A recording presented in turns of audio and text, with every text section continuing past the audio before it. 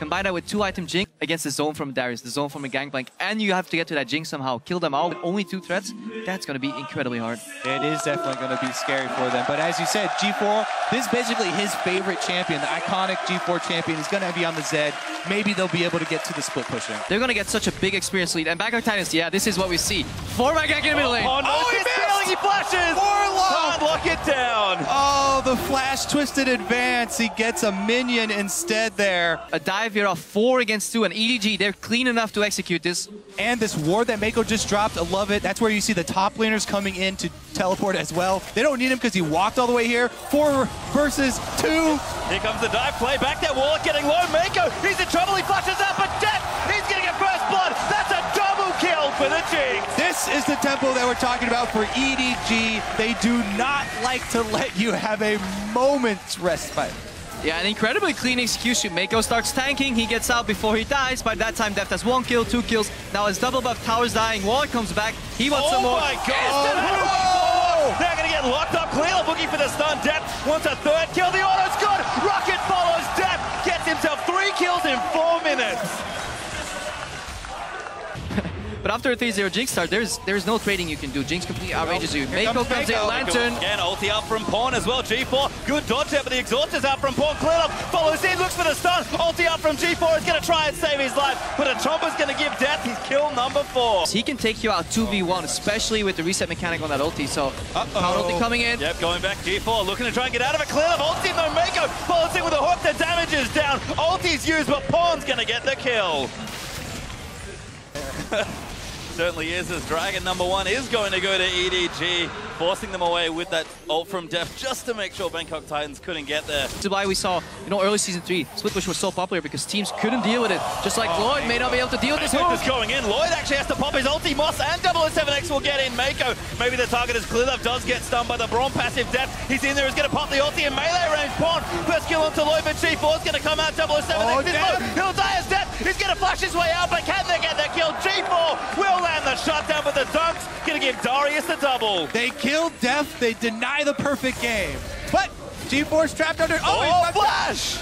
Gets himself to safety, but EDG are not done. They'll plow straight through mid lane.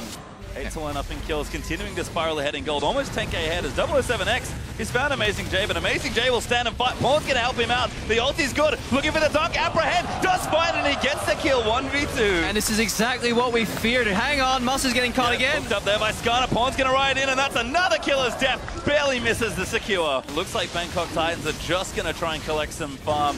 Difficult to challenge here, maybe even impossible, as they will pick it up, and this game is only getting further and further out of reach.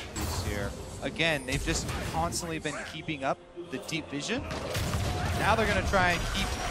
Nice little Pod combo. does get caught, though. Yeah, G4 coming in. The exhaust is down. He's going to ride the Lantern out to safety. Ulti will proc, but it's not enough damage. And that GP ult almost kills him off. Deft going to snipe him off with the rocket. Lloyd pumps a heal the run, but Clearlove, he wants blood. And he's going to now look for 007X. Clearlove will ult anyone that he can take. He doesn't care if it's the front line. If he grabs you... Oh, Mako! Moves them back into the box as Clearlove collects it. I'm actually waiting for one of the really trolly players to take the emote of the opposing team. That's the next level emote strategy. You can even use them when you're dead, I believe. So that's, even from the grave, you can contribute to a pleasant viewing experience. Well, that's great for you, Krepo. That's how I found out. I do die a lot. 18 minutes, first inhibitor goes down, EDG. Yeah, 13,000 gold now. I hate to break it to you, but I have been informed that the refs are not allowing them to take the other team's emote. Darius, Gangplank has his own built-in armor spread as well, so... Jinx doesn't care because she has like a full item up on anybody else in the game. The play, he'll land the hook though. Clearlove going to follow in. Pawn's ulti sets it up as Death snipes it with a zap. Crowd is a big Mako fan here, chanting his name. Always fun to be. Well deserved. A high kill participation on most members here. Finally, Clearlove finds G4. Trouble now as Death just kills him before the ulti can even pop. EDG now going to funnel into that base, look for more kills, but they'll be more than happy to take another inhibitor. All right, inhibitor number 2 down. They're going to go for Nexus turrets next. Okay, EDG is super far ahead, so those pink wards aren't as impressive, but if you're going to follow EDG throughout the entire tournament, hang on, surrender. Yeah, and that's the surrender for Bangkok Titans. The Baron could not be completed as EDG in style take their first game here in Paris. Yep, well deserved. Mako with some big plays. from the very beginning of the game, actually, outplaying a lot of the lane swap Yep. and continuing into the jungle, keeping up the pressure that we were looking for.